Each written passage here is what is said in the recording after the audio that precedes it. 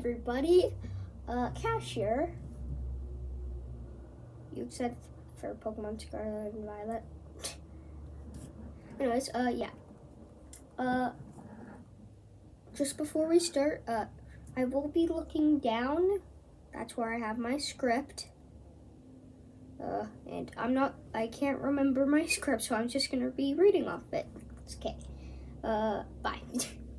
I'll be right back, actually.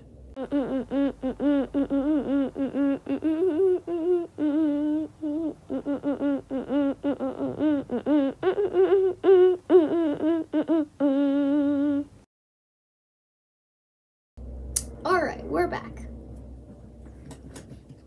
Pokemon Scarlet and Violet. I am so excited. But that's not what we're here for today.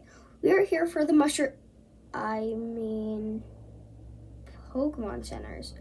They look like mushrooms. And if I can, I will show a picture of it. Anyways, it looks like there will be 3 sections of this mushroom pad. A Pokemon center, and what looks to be communications. Like trading. Bad luck, you know. I wonder if it'll be like, let's go with Pikachu and Eevee, Pokemon Sword and Shield, and BDSP. Will we just bring the box with us, or will it be like Gen 7 and under? Because I didn't see no PCs. Anyways, for a bit, let's talk about the starters. I always pick the fire starters because I think they have the coolest design. And by that knowledge, you would know that I'm definitely going to be picking Sprigatito.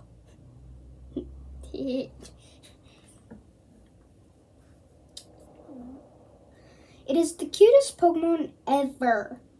And if its evolution stays on 4 legs, that would make it even better. And I love Sprigatito so much that once I change my profile picture, I'm going to have one next to me. Sprigatito. Also, go to Google, search up Pokemon Scarlet and Violet starters. Go look at the Animal Crossing picture. You can thank me later.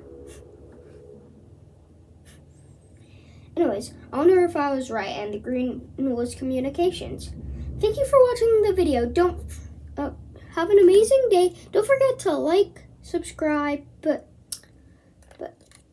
and ring that bell, because then you'll get notified when I post new videos. But now, don't forget to catch them all. Goodbye.